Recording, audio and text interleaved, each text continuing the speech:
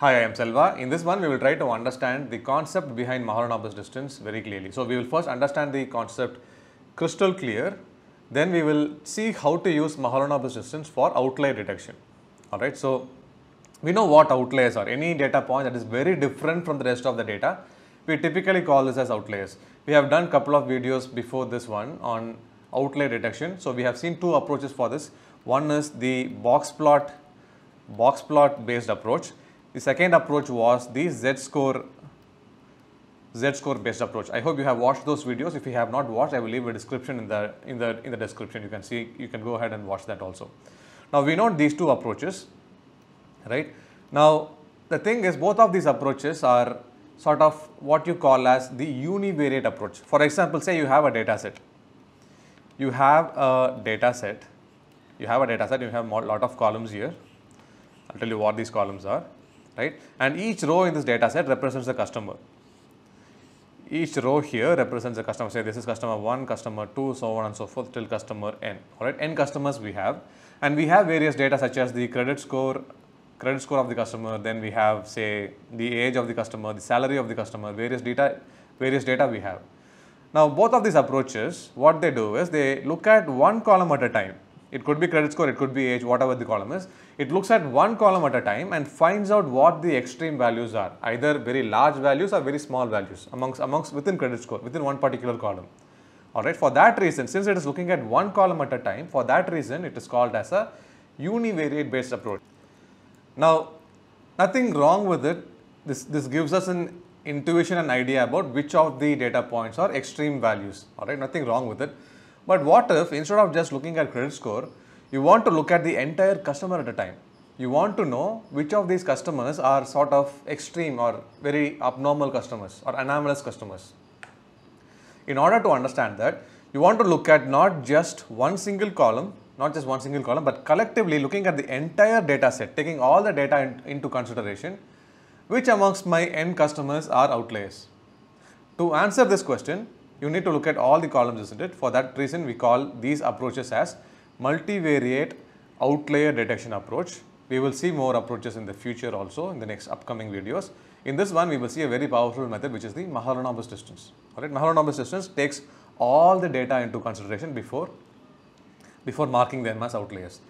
So, what is Mahalanobis distance? As the name suggests, this is again a distance metric.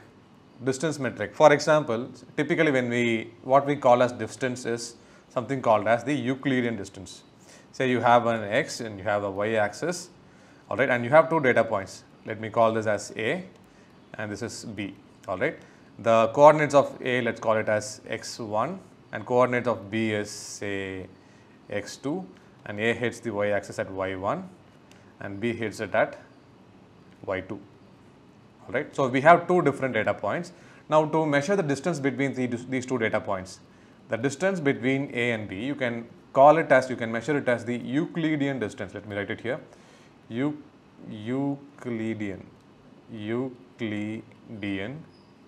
distance. Euclidean distance is measured as, I'll call this as D.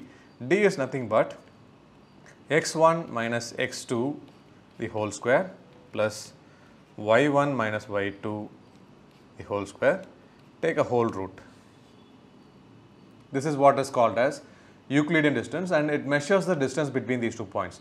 Now, if you have one more axis, let's say you have a third axis z, and this hits z at z1 and z2, let's say, then you will just add that new axis component also here. So, z1 minus z2 the whole square, alright. And as many axes, imaginary axes, you can add also. So, this is what Euclidean distance refers to. Now, the difference is Mahalanobis distance is also a distance measure, and it differs from Euclidean distance in two ways. First is Euclidean distance, a distance measure between a point and another point, alright, whereas Mahalanobis distance is a distance between a point and a distribution. Which is a collection of data points. Alright, that is Mahalanobis distance. Now, so this is the first difference. Now, let's understand the second distance. Now, in order to understand that, you need to understand this distance, the distribution we are calling here, right? It can be represented as a data set, which is nothing but, so say the customer data set that we just saw, right? Each of the rows in the data set can be considered as a point. Each of these rows here can be considered as a point, isn't it? Isn't it? Only that these points are multidimensional, all right? Now, before computing, the second difference is before computing the distance between, say, this point also here is also multidimensional. So, let's say you want to compute the distance between this point P1 and this entire distribution represented by this data set. If you want to compute this distance, first we will need to remove any correlation that exists within this data. So, say here this is column, let me call them as column okay, feature F1, feature F2, so on and so forth. There are multiple features here, right? Multiple features here. These features might be correlated amongst each other. We first remove those correlations and then compute the distance. All right, let's now try to understand why we do this. Why do we need to remove this correlation? Okay, so here, take this, you have a x-axis and a y-axis, and as x increases, y also increases. You can see from this data, isn't it? Now here, take 2 points here. So you have point 1 and point 2. Both of these points are equidistant from the centroid of this distribution. Both point 1 as well as point 2 are equidistant.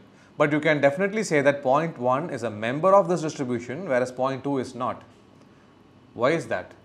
Because there is existing correlation. As x increases, y also increases. Because of this correlation here, because this is correlated, only if you visually see this, you can tell which is a member.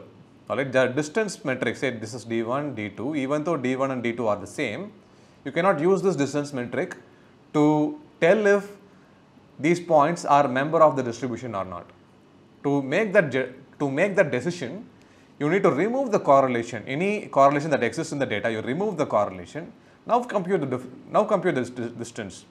Okay, these 2 points are not the same, by the way. Typically, like here it is larger distance, right? Typically, the point 2 might come over here, might come outside this. Alright, so suppose if this was the case, and you say that point 1 and point 2 are equidistant, then we can say both of them are member of this distribution.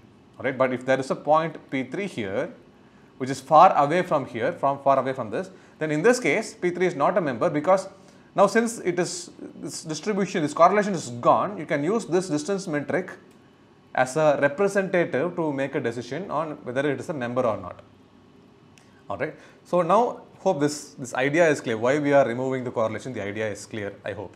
Alright, now with that context, let's try to understand the formula behind Mahalanobis distance. So this is the formula, might look intimidating at first. I will simplify this for you. So what this says is the square of the Mahalanobis distance here is x minus m C inverse, which is the correlation matrix. I'll come to that. Another dot product of x minus m. So what is x, m, and c? You have the data set here, right? I'll have to draw this one last time, I hope. So we have this data set. All right.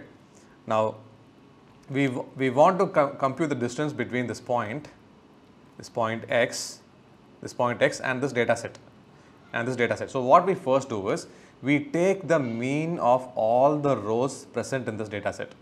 We compute the mean. All right. We compute the mean and store it here. All right. And x we have here.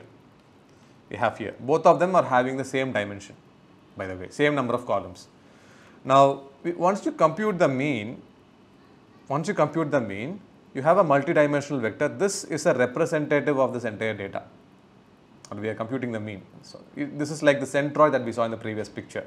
All right. So this vector here represents m in this formula. All right. And this vector x is this x in this formula. Yeah. And C here is the covariance matrix of this data set. Covariance matrix, it will contain as many rows and columns as there are rows here in this data, as there are columns here in this data set. Alright. This is very similar to the correlation. In statistics we have correlation, right? Correlation will range between -1 to +1. Right, and the more closer, so two columns here, you can compute the correlation between these two columns. It can vary between -1 to +1. If the correlation value is closer to +1 or -1, there is a significant and strong relationship between these two variables. If it is closer to +1, it is having a strong positive relationship, which means when one variable increases, the other one also increases. If it is closer to -1, when one variable decreases, the other one increases in the opposite direction. If it is closer to 0, there is no relationship. It may or it may not increase. These two variables are not related. That's what correlation is. Covariance matrix is very similar to correlation, only that its values are not limited between -1 and +1. Getting me? That is covariance matrix. Now, to understand this formula, or to remember this formula, this is very similar to the z-score formula we saw in the previous video. Remember z-score formula? We saw that z-score, say to compute the z-score of a particular column here, alright, you want to compute the z-score of this column, you first compute the mean of this column. I'll call this as mean I, okay, mean k, it's mean k. So, we will compute the mean of this column.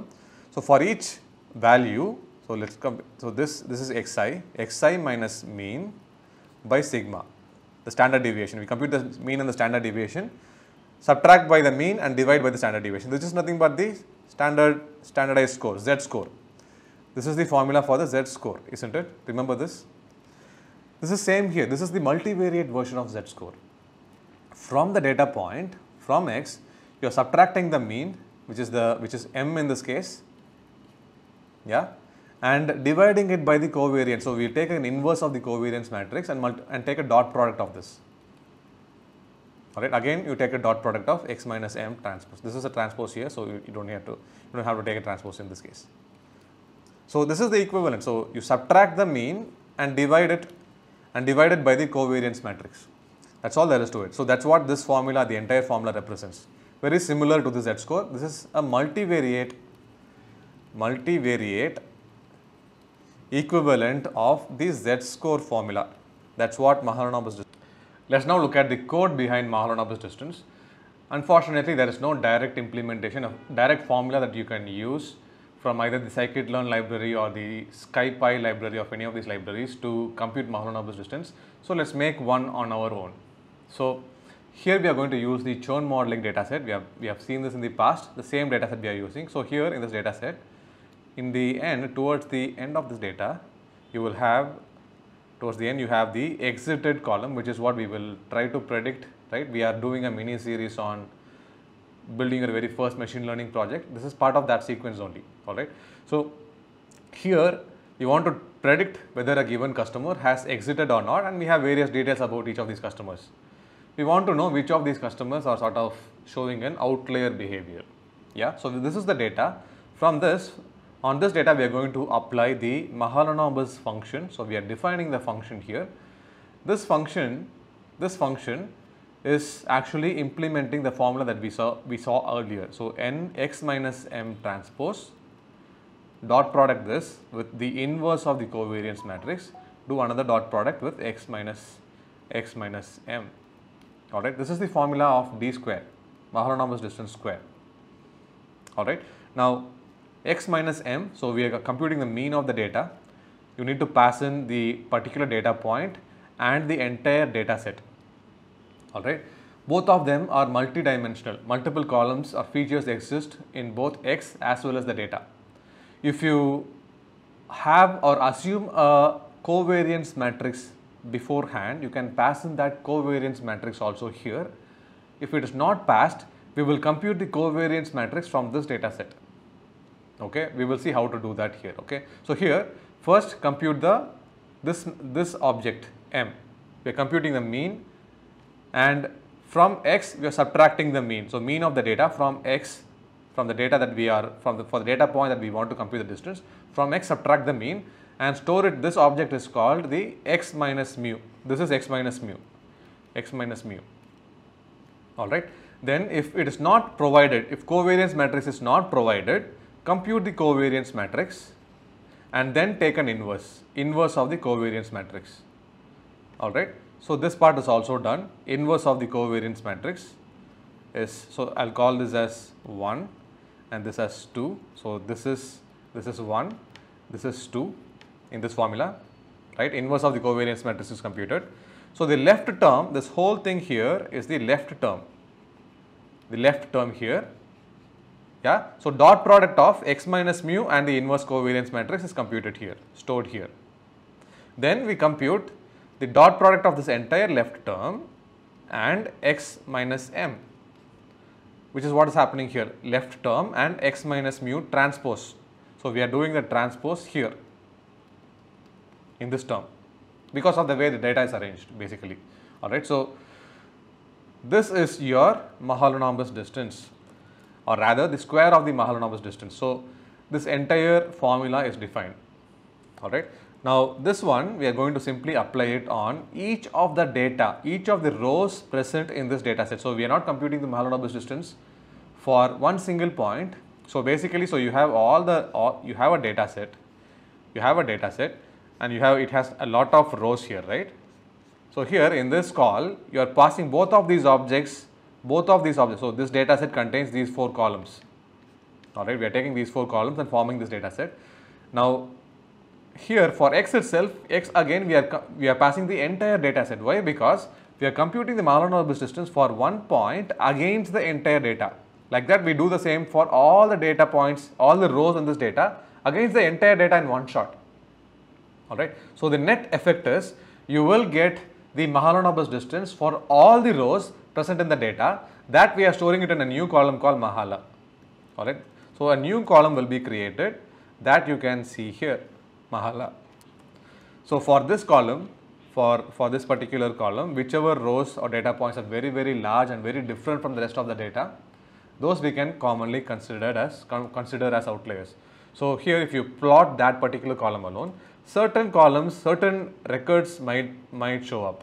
Alright. Typically, I will take the cutoff over here. Looking at this graph, I will take it here. If you want to consider more data points as outlier, you want to examine more data points, you can put a cutoff somewhere around here and see how these data points are reacting. Right. See what are these data points, and then take a call where you want to take the cutoff. But generally, those data points that are having a very, very large Mahalanobis distance value, those are normally considered as outlier records. So, you are extracting this. We are putting a cutoff of 20 here for Mahalanobis distance. Typically, you can take it multiple times of the mean. You just compute the mean and take a 4 times of the mean. That also you can take as a cutoff normally and extract the outliers. So, these are the records that are seeming to have a large value. So, if you look at this, you can see that most of them are having a very large value of age. I can definitely see that. I can also see some zero balances, some large values of balances, and the credit score is either say it's very large or it's very small also. In certain cases very small, and some of them are large, around 850 perfect score. The 850 is the perfect score, so some of them are large. Now, you can view the outliers if you draw a plot here. So, in this plot it's not the y-axis is not Mahalanobis distance. These are two features, age against the estimated salary. You can see these are the points that are having a large value of Mahalanobis distance. Alright. So, those values that are having large, you can see that they have a very large value of age. Some of these data points are having a very large salary also, estimated salary also. So, that is how we use Mahalanobis distance for outlier detection. In the next one, we will see another interesting, very useful approach, which is nothing but the Cook's distance for outlier detection.